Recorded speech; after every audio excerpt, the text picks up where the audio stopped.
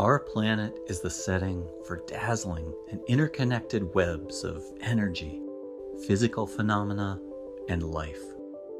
Amazing to behold from close up, and hypnotic when seen from above.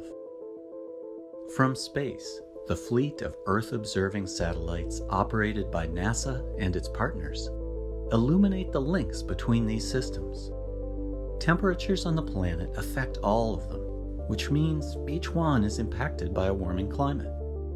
During 2020, global temperatures matched the warmest year we've measured, and we experienced the most active hurricane season ever recorded, with many storms quickly intensifying, likely as a result of warmer seas.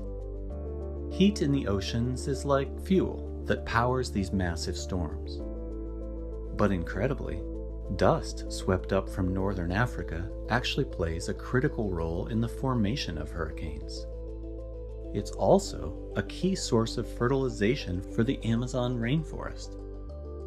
Due to climate change, dust plumes are expected to decline, and then so will their impacts on vegetation and ocean away. Our satellites and field research allow us to pay close attention to the Amazon rainforest and other vegetation across the world, helping us track how fires, deforestation, and disasters affect the world's plant life.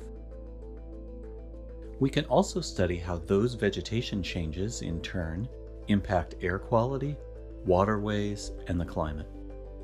That same science helps the world's farmers boost productivity and deal with extreme weather, including drought, early freezes, and heavy spring rains.